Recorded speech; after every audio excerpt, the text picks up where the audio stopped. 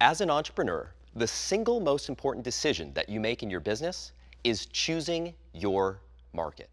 It's a decision that has implications over everything else that you do going forward. It's like this. Choosing your market is like choosing the right river to be in to get to your destination. You can have the absolute best crew in the world. You can have world-class equipment. But if you've placed your boat in the wrong river, or worse yet, if the river that you've chosen doesn't have any water at all, you're not going to make it to your destination. Hi, my name is Ryan Levesque, author of the #1 national best-selling book, Ask. It's a book that sold over 100,000 copies worldwide, and it's been published in a dozen different languages. In that book, I tell the story of how I entered 23 different markets successfully. Markets ranging from memory improvement, golf instruction, and even teaching people how to make Scrabble tile jewelry, to markets like business funding, satellite TV, and even selling high-end water filtration equipment. The reason why I share this with you is that the methodology to choose your market is one that's been tested. It's been stress tested. It's one that's been used by thousands of entrepreneurs around the world. Now, the Ask method assumes that you've already chosen your market. But in this training, you're going to discover how to choose the next market for your business. In other words, we're going to cover what you do before you ask. The process that we're going to go through together is a green light process. And what that means is every decision that you have along the way comes with a green light, yellow light, or red light. What that means is we're going to go through a quantitative, almost scientific process that's going to help you identify if the market you're thinking of going into is one that you should actually pursue. So with every decision along the way, if you get a green light, it means it's a go. If you get a yellow light, it means proceed with caution. And if you get a red light, what that means is you want to stop and start over, perhaps exploring a new market or modifying the market that you're thinking of going into. Now, there are three main phases to this approach that we're going to be going through together: market, competition, and traffic. In each of these phases, we're going to be analyzing the market itself. We're going to be taking a look at the competition in the market. And we're going to look at the availability of traffic. In other words, are there ways to reach people in the market that you're thinking of going into? This is going to take us to a point where you're going to be left with, ideally, your top 3 possible markets. And then we're going to go through one final step together, which is demand analysis. Demand analysis is we look at these top 3 markets and we compare the relative unmet demand in each of these 3. In other words, which market demonstrates that there is unmet demand, that people want something that doesn't yet exist. And that's going to leave you with your market for your next business. Now, along the way, we're going to go through an actual real-life example, an actual market that I used this approach to choose my market. And the market that I've chosen is the orchid care market. Now, the reason why I chose this market is simple. It's a business that, using this exact approach that you're going to go through, I was able to take from nothing to $25,000 a month in just 18 months, and then later go to over $500,000 a year. Now, the reason why I chose this market is because if you can generate $500,000 a year teaching people how to care for your orchids, then chances are, if you follow this process, the market that you're thinking of going into is one that you'll be able to have success with as well. So let's dive in, starting with the first phase in the process, market analysis. Whenever I talk about orchid care, people often say, orchids? Really? How did you choose that market? Is it a market that you are passionate about, or do you choose it for other reasons? Well, what you're about to discover through this process is that choosing a market that hits the right benchmarks, in other words, a green light market, is far more important than choosing a market that you are passionate about. Orchids fit exactly in this situation. Orchid care was one of many markets that I had brainstormed when I was first going through this process when choosing that market. Now, when you're thinking about what market to go into, there's a few guidelines that you want to be thinking about. One of them is, what are your resources that are available to you? In other words, the problem that you're intending on solving, the need that you're intending on meeting in your market. Is it a $1 billion problem? Is it a $1 million problem? Or is it a $1,000 problem? Listen, unless you're Bill Gates, Mark Zuckerberg, or Jeff Bezos, then chances are you do not want to approach a $1 billion or even $1 million problem. That is, unless you have millions of dollars of funding available at your disposal. Instead, what you want to do is choose something that is much smaller and more narrow in focus. As the saying goes, there are riches in niches. And what you're looking for is an inch-wide, mile-deep problem. Orchid Care fit the bill. And as we go through this process together, you're going to see why Orchid Care checked off all the boxes and was a green light market. Now, before we dive right in, if you're wondering, well, where do you begin? We've provided a resource for you, 101 niche markets, to help you brainstorm possible markets that you might want to go into. From this list, you can make your own list and go through this process together with me as you explore the market you're possibly considering and thinking if it may be one to enter. We're going to kick things off with the first phase in the process, which is market analysis. Let's dive right in. So when I say inch wide, mile deep, what do I mean exactly? Well, let's take the orchid care market as an example. When we talk about orchid care, we're talking about serving orchid enthusiasts, as in people who grow and take care of the flower. Now, when you think about that extremely narrow segment of people, think about how deep you can go in serving that group of people. We can sell information, teaching people how to care for their orchids. We can sell supplies like fertilizer and potting material. We can sell the orchids themselves.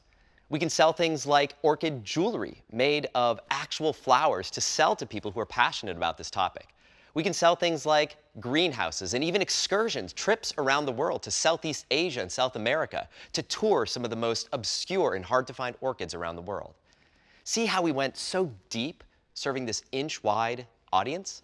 When we say inch-wide, mile deep, this is what you're looking for. The first phase in analyzing the market that you're thinking about going into is actually analyzing the market itself, what we call market analysis. Now, the goal at the end of this phase is to have a green light market, a market that, based on the market analysis, is one that you should consider moving on to the next step, which is competitive analysis. But let's focus here on market analysis. When it comes to analyzing your market, the most important thing that I found in my experience is making sure your market has and meets the criteria, what we call the 5 market must-haves. These are 5 critical criteria that every market that I've gone into that's been a monster success has checked off these boxes. So let's go through these 5 market must-haves one by one. The first market must-have is what we call finding an enthusiast market. So what is an enthusiast market? Well, enthusiast market is a way to describe some markets in contrast to problem-solution markets. It's best explained through an example. An example of an enthusiast market would be the dog market. Why is it an enthusiast market? It's an enthusiast market because people want to hear about this topic over and over again for months and months, if not years and years. Think about dog owners. Dog owners have all sorts of different things that they purchase for their dogs. Everything from dog food to leashes to dog bowls, even Christmas ornaments and paintings of their pet that they put on the wall. Now, compare that to a problem-solution market, like, for example, mold removal. If you have mold in your home, this is a problem that you want to solve and never have to think about ever again. Compared to the dog market, it's a much more challenging type of market to go into. Because in the mold market, you've got one shot, just one chance to transform that person from a non-customer into a customer. Whereas in the dog market, if you don't sell to that person right away, chances are you'll be able to sell something else to that person at some point down the road. So now that we've looked at an enthusiast market and compared it to a problem-solution market, let's take a look at our litmus test, the orchid care market. Is this a market that ticks the box? Well, when you think about orchid care, we're talking about a group of enthusiasts. These are people who are passionate about orchids. These are people who oftentimes have 2, 3, 4, maybe a dozen plants around their home, and they want more every single year. These are people who read books about orchids. They watch DVD documentaries about orchids. They may belong to a local orchid club and orchid society.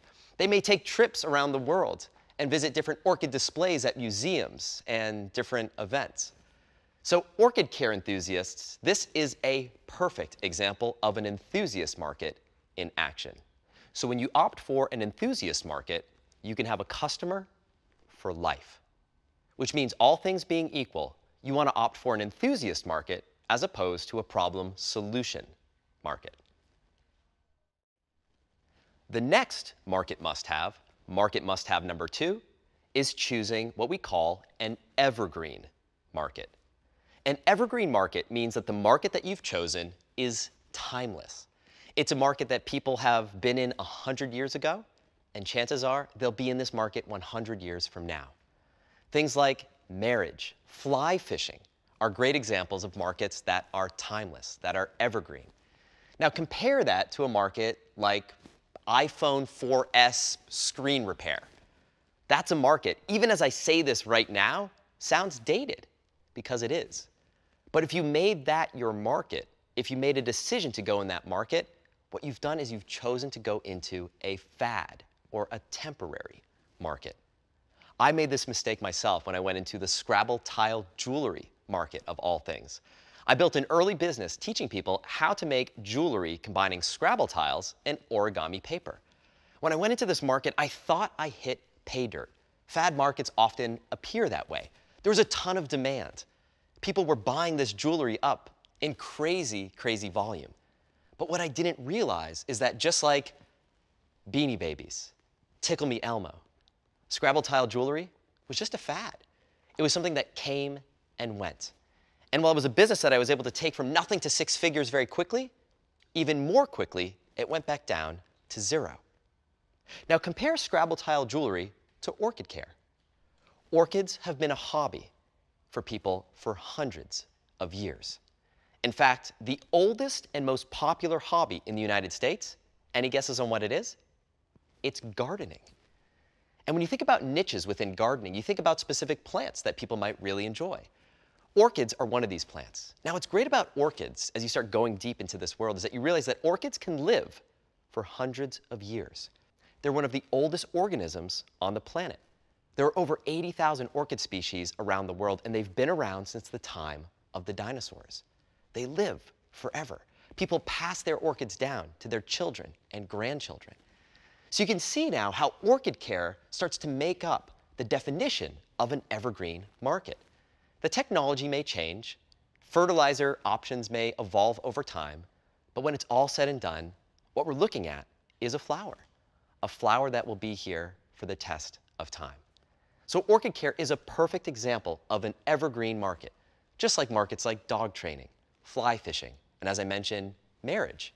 Having a healthy relationship with your spouse, that is a fundamental human desire, and it's one that's likely to be around for hundreds of years from now. So, when you're looking at your market, you want to compare and ask yourself, is this a fad, or is this an evergreen market that's going to stand the test of time?